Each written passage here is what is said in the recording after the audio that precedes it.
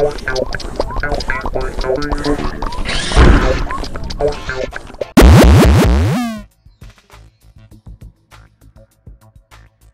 the internet, I'm Scott with Serkworks Art Labs, and this is the underground laboratory where I create robots, aliens, zombies, and other imminent threats to humanity. Now, if you're familiar with the other Miscrit videos, you know that I usually categorize the Miscrits in that other category, that other imminent threats to humanity.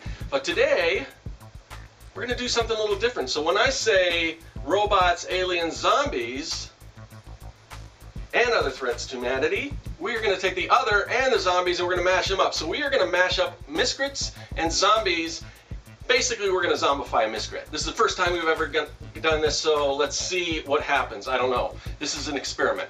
Now, I want you guys to know that we will go back to doing the mashups. This is not going to be a mashup of two different Miscrits and a zombie.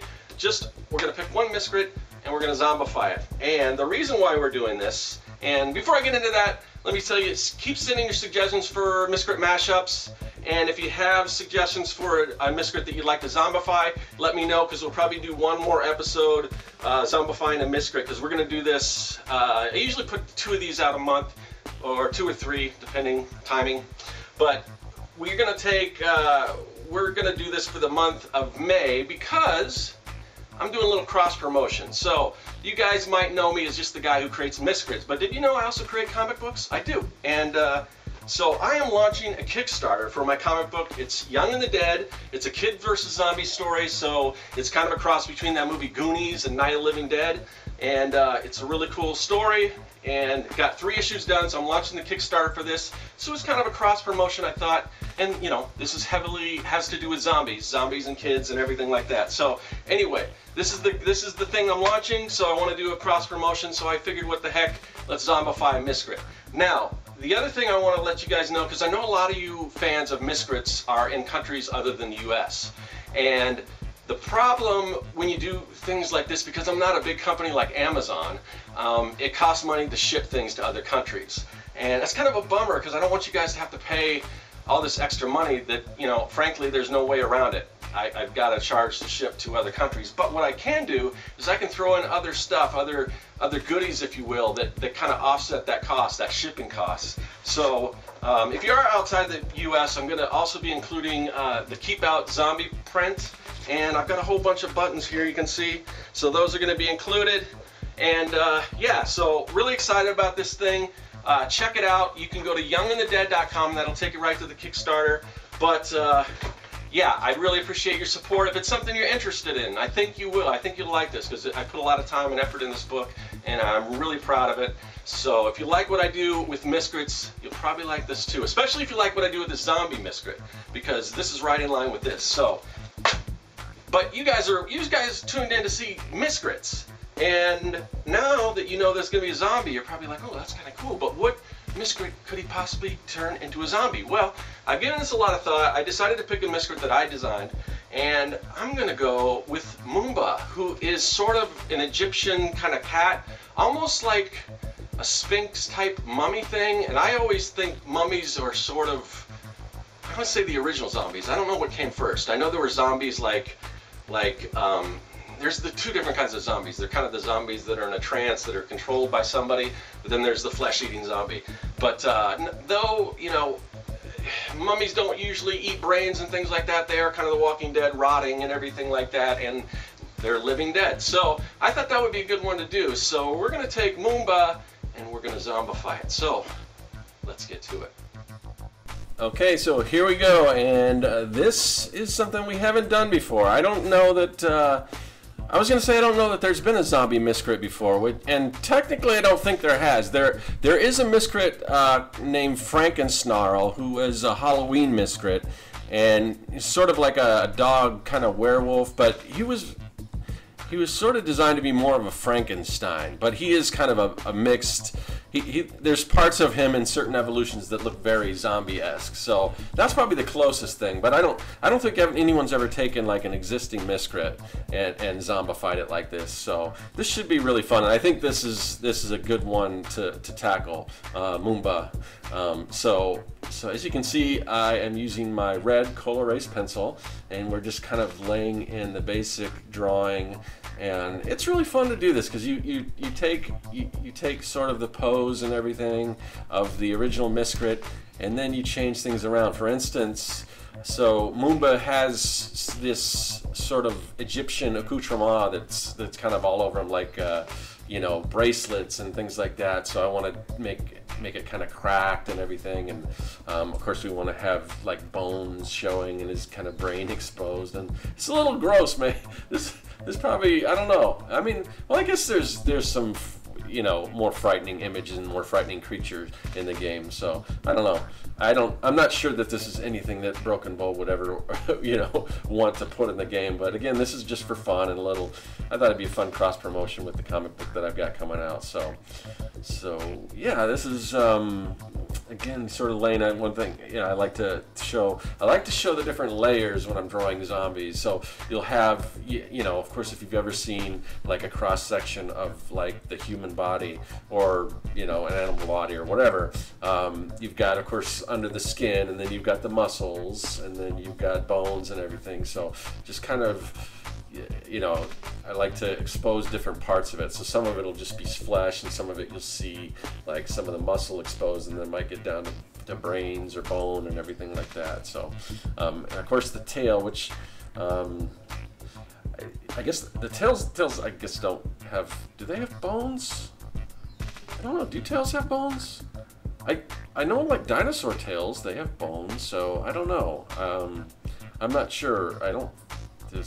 Maybe it's like a thin, like cartilage type thing. I'm not sure. But anyway, so I'm showing some tendons and things like that from the exposed, kind of the tails kind of ripped and rotting and everything like that. So this should be a fun one to color too. Now the general color scheme of Mumba is the other thing that I kind of cheated a little bit on was most of his body, like you can see in the original drawing where the bandages are kind of falling apart in places, and it's exposed that he's kind of made out of like stone, like almost like a pyramid, like a sphinx. So and of course that doesn't really work so far as zombie, or doesn't kind of give that effect. So I'm kind of imagining that maybe that's like an outer coating, the kind of the stone, and then underneath that you've got the skin and the muscle and all that kind of stuff. So what I did, and I'll draw like little pieces of stone falling down on the ground, like it's kind of fallen off and exposed the rest of them and everything. So now I'm using this new pen that I got. It's a zebra brush pen, really cool. And you know, sometimes I don't know why I mention my tools, because people don't pay attention. Like I could do a whole video and mention the tools over and over again, and then I'll get people like, what kind of pen are you using? So, but that's cool. You know, but anyway, that's what I'm using for this. It's a zebra brush pen, and it works really good, and really happy with it. Sometimes what I originally liked about it was that it didn't really bleed when I go in to add the markers. But then I was doing another sketch card, and I had some problems with bleeding, which is weird. But I didn't have it on this one, so I don't know. Maybe I didn't give the other one enough time to dry or something. I'm not sure. But anyway, so. And of course, I'm using the natural color paper that I was using on the mashups and everything. And again, like I said before, please continue to send in your mashup ideas. I haven't stopped doing mashups. I'm just taking a little break. And then if you got some ideas for Miscrits that you want to zombify, let me know about those too. And if you did submit ideas for Miscrit before, a mashup or whatever, those are still, most of those are still out there, and they're sort of in the hat, so to speak, to pull from. So, I mean, it's not like if it didn't get chosen that first time, then it's not going to happen. I'm still pulling back from. I've got all the suggestions that haven't been done yet, and they're still all, you know, all eligible. So, just so you guys know that. And let's see where we're at. So yeah, so that's the one thing I was going to say as far as the color scheme. He's mostly blue and kind of this sort of natural color. There's the golds, of course, with the jewelry and the gold. And but I figured throw in some green, because I like the green with the blue, and I don't know, when I draw zombies, I always like to draw them green, like their skin just kind of turns to a greenish color. So I kind of like that look. So that's what I'm gonna do. And you can see I've left some space for to start adding the exposed like muscle and stuff, and even got this little intestines and things falling out. Pretty gross, but definitely fun to draw. So yeah, let's see. So a little more about the comic and the Kickstarter. I've been working on this comic for a little while now. I've got 3 issues done. I just wrapped up the 3rd issue, so that's kind of what's prompted me to do this Kickstarter and just create a campaign for that. It should be something pretty exciting. I think a lot of you people might dig it. And you can see if you go to youngandthedead.com, just check it out, because there's some samples of the artwork on there. There's a bunch of cool extras that you can add, and all kinds of things. So it should be really fun and interesting. The one thing I wanted to tell you, and hopefully this will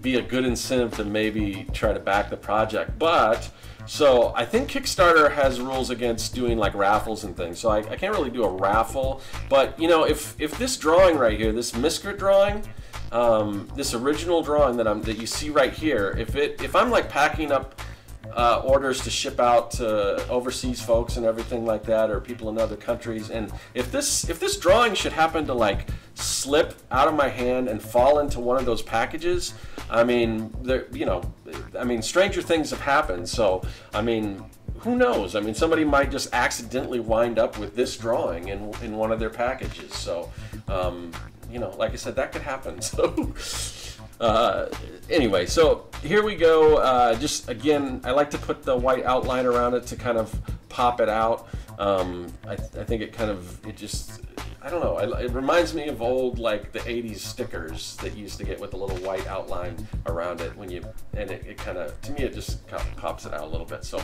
I always like to do that, and of course add some white highlights. But that's about it. That's Mumba Zombie. So thanks for liking, thanks for following. Consider backing the Kickstarter at youngandthedead.com, and I'll see you guys later. That is all.